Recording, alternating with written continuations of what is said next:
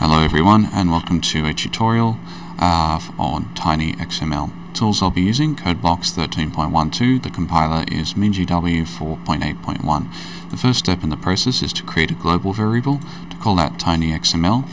In your system at home, I encourage that you would use TinyXML with a postfix for the version number that you're using. The base path where I've installed TinyXML is, for me, is C drive MinGW 4.8.1 /libraries /tinyxml++. The next field is the include location, and that's where the headers for TinyXML will be located. In this case, it's C drive MinGW 4.8.1 /libraries /tinyxml++ /include. The lib field here is the folder in which my program will look for any compiled library files. So that would be .so, .a, .lib files.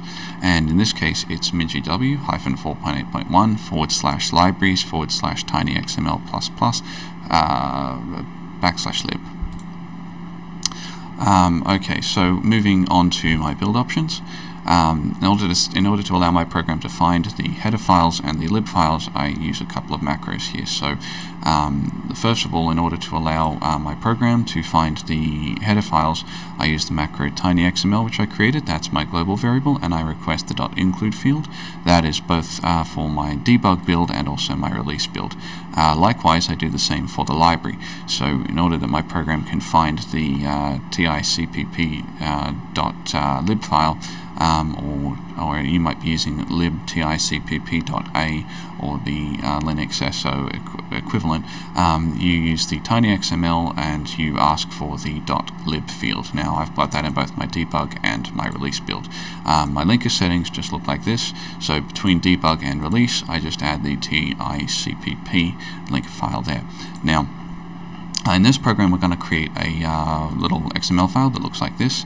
There will be an XML header, there will be a root node called settings, and then the root node will have a child node called video, and there will be two attributes, one called width and one called height, and there'll also be a comment embedded in there by the program describing exactly what that node does.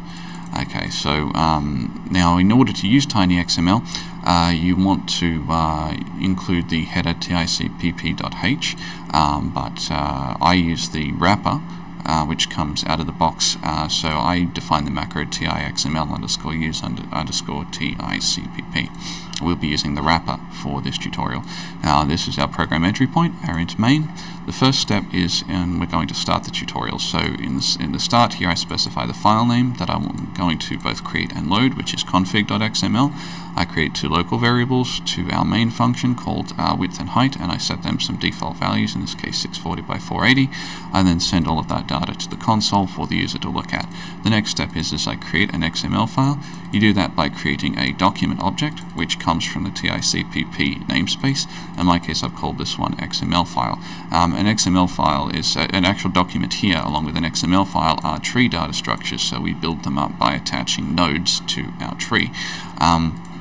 The first step in creating your XML file is to create your XML header.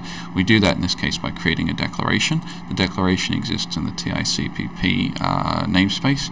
I call this one pHeader node. The reason why I prefix that with a p is because it's a pointer. So I instantiate a new TCP/IP declaration object here, and these properties here correspond with your versions and your encoding details, which you can see over here. So I've got XML version equals 1.0 and the encoding equals UTF-8. So that's where we specify that. Now, in order to add the header that you just created to your XML document, you call xml.linkEndChild and you pass that pointer to your header node. Now, you don't have to worry about deleting that header node, because what will happen is the XML file, the XML file here, the TiCpp document destructor will automatically clean up any of the objects that you've attached to it. So we don't have to worry about calling delete in this case. Now the next step that I'm going to follow here is I'm going to create a settings element. You do so by instantiating an element object which comes from the TiCPP namespace. The next thing that I'm going to do is to create the comment object. Actually, I should probably cover that. In this case here, the parameter that you pass to the constructor for the TiCPP element is going to be the name of the element, which in this case is settings, and the name here would correspond in your XML file with your tag. Now I'll create a comment object. The comment object is for the TiCPP, is in the TiCPP namespace.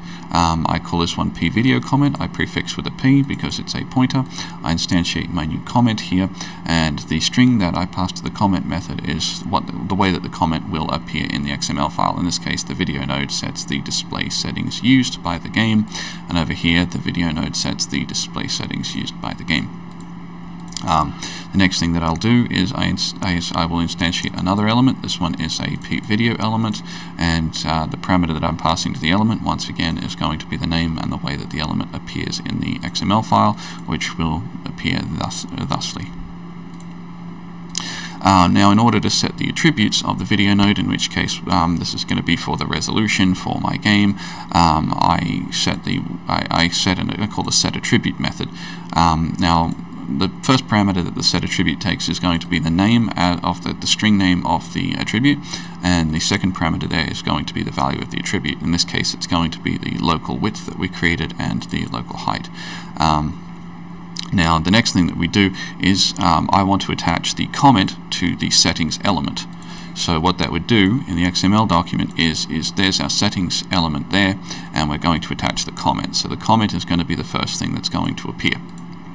So we link to the very end of the settings node our pVideo comment.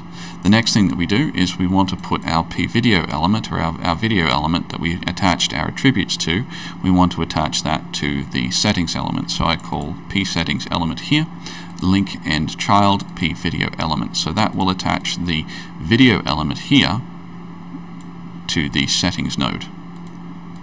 The next thing that we want to do is we want to attach the settings node to the XML file, which we do with the link end child method. In order to create the file, we call xmlfile.saveFile method, and we pass to that the file name, and then we send a small message to the console letting the user know that we built the file successfully and we saved it. Now I put everything in try-catch blocks here because TinyXML throws exceptions unless you specify otherwise. It's a good idea to put everything just to be safe inside try-catch blocks.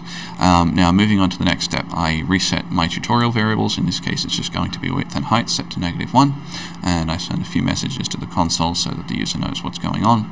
Then I will load the XML document. We do so by instantiating a document object, and that comes from the TiCPP namespace.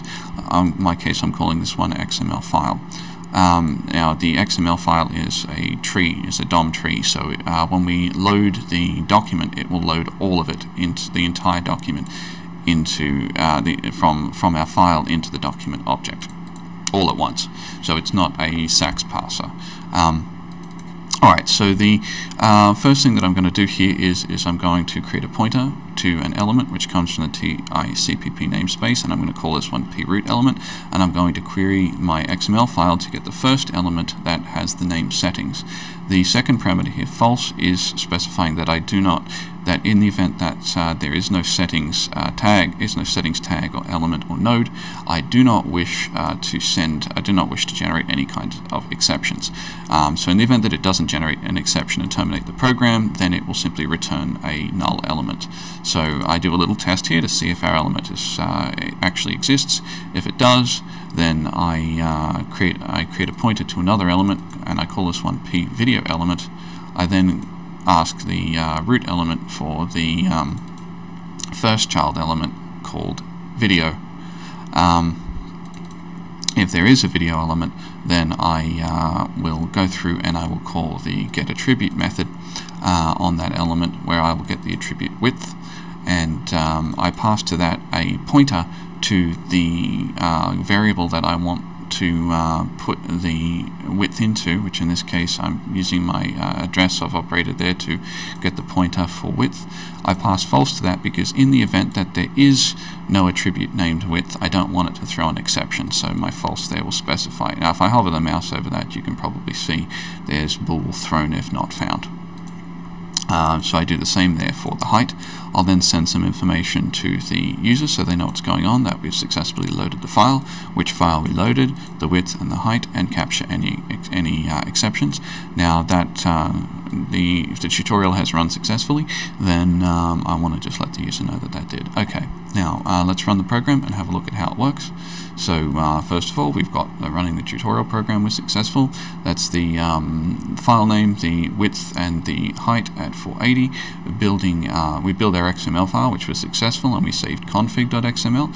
We then clear the tutorial variables, display the values there, which have been reset to -1 and -1.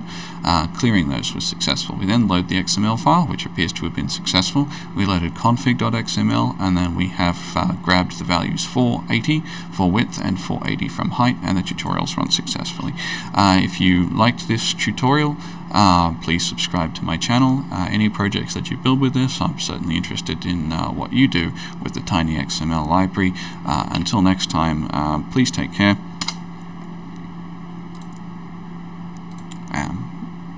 That is the result of our file. Thanks for watching.